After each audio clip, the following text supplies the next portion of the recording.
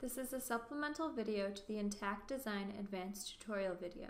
In this video, you will learn how to import Solidworks assembly files to Intact through Onshape.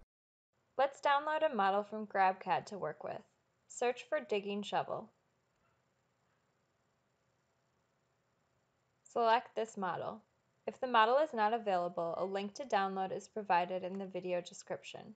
Download the files and save them to your computer. Onshape requires a single-level zip file containing the assembly and all part files. Additionally, the file name must exactly match the name of the assembly. To achieve these requirements, some rearrangement of the files is necessary. First, extract all files so you can move files around. Open the new folder and remove any additional folder levels. Copy the files and paste them in the main folder. Now delete the extra folder. Select all files and send them to a new zip folder. Name the folder exactly what the assembly is named. Move the folder out and delete any unwanted folders. Ensure the zip folder has the same name as the assembly, is single level, and contains all necessary files. After the folder has been properly prepared, you can import it to Onshape. In Onshape, click on Create in the upper left corner. Then click on Import Files. Find the zip folder you just saved and click Open. Ensure the correct documents are to be imported and click OK. Select any desired import options. For this model, select Imported Models are in Y-axis up coordinates. Click OK and the model will start to upload.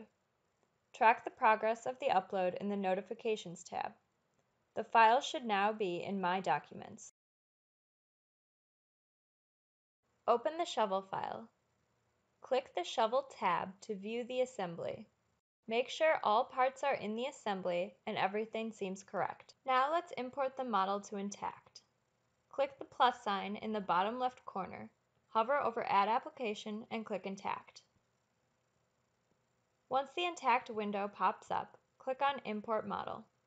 Under Assemblies, select Shovel. Wait for the model to be imported.